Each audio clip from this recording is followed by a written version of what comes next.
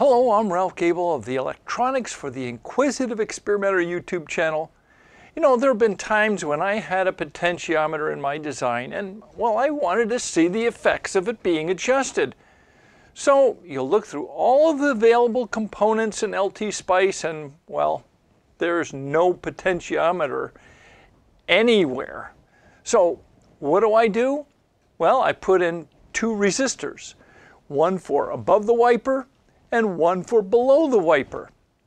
And then in the past, I would manually set values for each, then simulate, then change the values, then resimulate. But you know, there is an easier and automatic way to do this so that you can see all of the effects of all of the values in one simulation.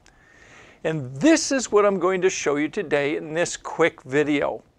If you have questions or comments, please feel free to add a comment to this video. If you find this video helpful, please click on the like and don't forget to subscribe. Now, let's go to LTSpice and see how this is done. So here's my simple test circuit. R1 is the upper half of the potentiometer. R2 is the lower half of the potentiometer.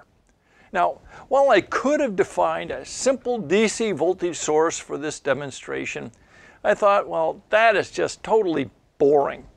So I defined a pulse source that goes from 0 to 10 volts after waiting 100 microseconds. I still thought this was boring, so I added a small capacitor on the output so we can see that riveting charging action. Now, how do we make LTSpice do the whole variable resistor action thing?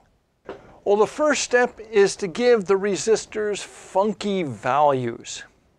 What we are doing is assigning them values that are called spice parameters. These are like variables in programming or algebra.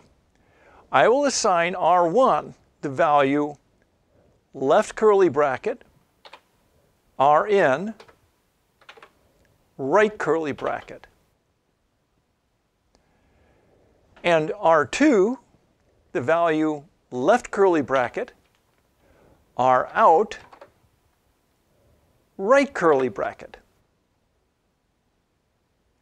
Now, we need these values to change somehow. Well, we start this process by defining a .step spice directive. We can either hit the S key or we can click on the .op icon on the toolbar.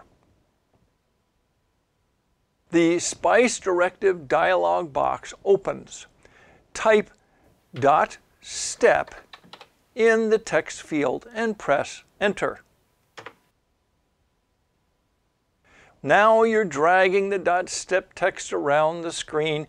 Drop it in place on your schematic by clicking on the location where you want it to live. Me, I want it to live near the component I'm going to be stepping, R1. Now, right-click on the .step text in the schematic.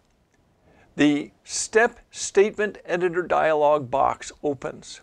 In the Name of Parameter to Sweep field, I'm going to enter the parameter name for R1, which is Rin. Next, I'm going to leave the nature of sweep as linear. With this, I define the start and end values and an increment value for the resistor. Now, they don't like the resistor values to be 0, so my start value is going to be a very, very small value, say 1 milliohm. I am using a 10K ohm potentiometer, so my stop value is going to be 10K. Now for the increment. I will choose an increment of 1K. This means that R1 will have the values of 1 milliohm, 1K, 2K, 3K, and so on up to 10K. We are all done. Click on the OK button. Now, let's turn our attention to R2, the output resistor. If we were to use another .step directive, Then for R1 equals, say, 5K, R2 would be simulated as 1 milliohm, 1K, 2K, and so on up to 10K.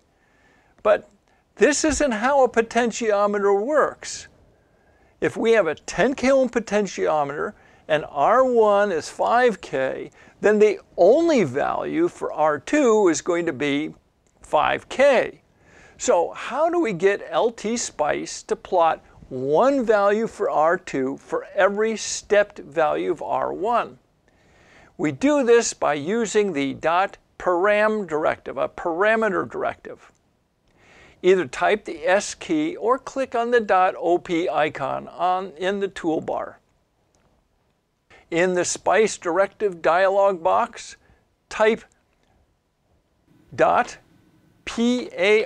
.param space Rout equals 10.0000001K minus Rn. Okay, so what's this funky 10.0000001K? Well, like with the .step directive, LTSpice does not like R2 to have a value of 0. When Rn equals 10K, the result of this equation is 1 milliohm, a non-zero value. Once done, click on the OK button. Like before, we are now dragging our .param directive around the screen. Drop it in place somewhere. I like to put it near the component it applies to in this case, which would be R2. Done. Now we're ready to simulate. So now we start the simulation either by typing Control-S or by clicking on the running guy icon on the toolbar. We wait for LTSpice to complete its work.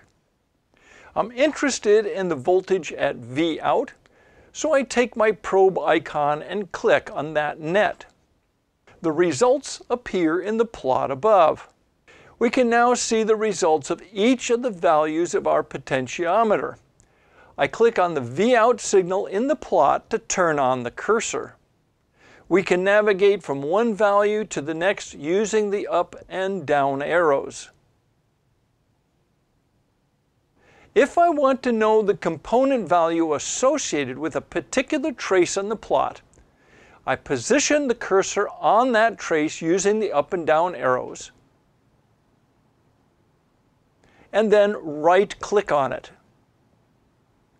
An information box pops up to tell you the value of R1 for that particular trace.